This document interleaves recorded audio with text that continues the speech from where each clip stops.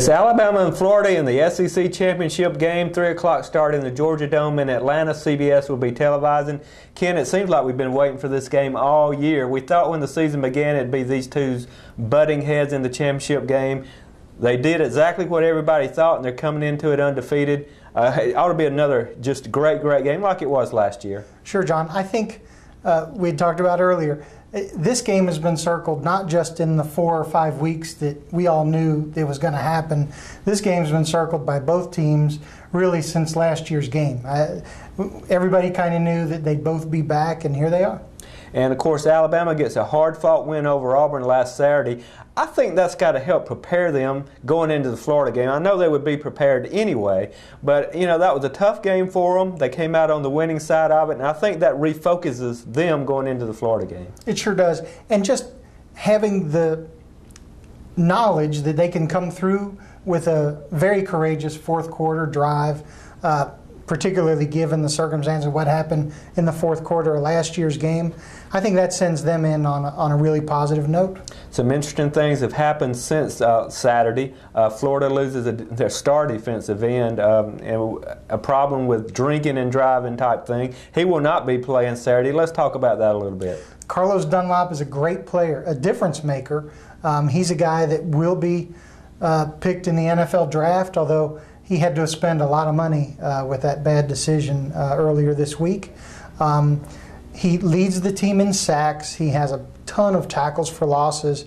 However, what a lot of folks don't recall is that Carlos Dunlap did not start last year's game, and in fact, his backup did start last year's game, and his backup, of course, will start again this year as well. Alabama star running back Mark Ingram had a hip pointer in the game against Auburn on the very last drive, actually. And I believe he's ready to go for Saturday, but he could be slowed a bit. Well, he was sore, but I think he'll bounce back. And I saw him 2 days just in a very brief practice period. He's running fine. And, of course, they got Trent Richardson right behind him, and he may be almost as good as Ingram. He is an outstanding young running back. He's got the speed, and I tell you what, you don't lose a whole lot when Ingram's out of the game. Ingram is bowl you over. He's probably a little bit better between the tackles, but you're right, in space, Trent Richardson is really come on. He is so much better than he was at the start of this season, just a little more comfortable. I think he's just learned a little bit about following blocks and being just a little bit patient. That was patience he didn't really show early on. This game seems so even to me, just like last year. But if you have to give any kind of edges, in my opinion, give Alabama a little bit of an edge on defense, give Florida a little bit of an edge on offense. The kicking game kind of balances out, maybe favors Alabama a little bit with Lee Tiffin. But what are your thoughts on that? Right. I think it was interesting. Lane Kiffin this week, the head coach of Tennessee, who's never short of an opinion if you ask him, says that Florida has better players and Alabama has better coaches. We'll see. This is a player's game, though. I don't know that schemes are going to win or lose this thing. It didn't last year. When plays were there to be made in the fourth quarter, you know, Alabama made those plays in the third quarter, Florida made those plays in the fourth quarter.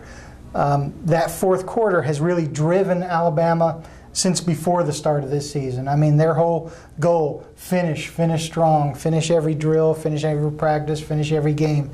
And it's toward this game that everything has been building, and we'll see if they can finish it out this week. And I would be very surprised if it didn't go into a fourth quarter game. I think it's going to go down to the wire. Of course, Florida with Tim Tebow, the guy just knows how to win. You know, you got to think that he's a difference maker, obviously. But I think this thing can go either way, and it may come down to who makes the fewest mistakes. The crazy part is both teams are so primed, and it is silly to think that it wouldn't be close. But if one team really gets rolling, and I don't know which team that is, I could almost see it being a surprisingly not very close game, that a team just starts stretching it out. And, you know, because it is such a momentum game, I could almost see it not being close. but I don't know who's going to win. That's very interesting. Of course, I think these are the two best teams in the country. It's like a national championship game. Whoever wins it does go to the national championship. Talking about just added pressure on it, I mean, you're going for the SEC championship and a chance to play for all the marbles. Well, for the second year in a row, essentially, Alabama and Florida are in the Final Four. It's up to Texas and somebody else to do their part. But we know this is a national semifinal game. It was last year, same way this year. Ought to be a great atmosphere in the Georgia Dome Saturday.